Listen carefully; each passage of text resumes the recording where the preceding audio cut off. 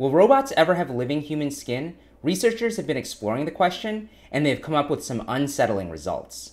I think it's fair to say that no one would confuse today's robots, no matter how advanced, with another human being. Obviously, there are devices like the Roomba, which doesn't look like a human being at all and isn't trying to, but even when a company like Tesla or Figure creates a humanoid robot, they're really replicating our general shape, not the expressiveness of our features. We're still a long, long way from the androids in the Terminator or Blade Runner, which can pass as human beings. That said, researchers at the University of Tokyo and Harvard recently published a paper that takes us a step closer. The researchers were specifically interested in trying to replicate the network of ligaments that connects our skin with the muscle and tissue below. In this case, they wanted to create skin that would cling to an artificial substrate and then could be manipulated to do things like smile without any tearing or distortion.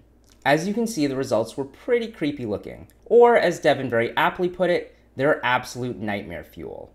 But in principle, it seems to work. This could be a viable method for attaching living skin to a robotic undercarriage. Of course, this is just one part of the problem. I'd imagine there's a lot more work to be done on the skin question, on the robot question, on the AI question, before we get T-800s walking down the street. That does raise another issue. Why do we want robots to have living skin in the first place? Are we trying to create robotic assassins that can pass among human beings until inevitably they go on a killing spree? Not necessarily.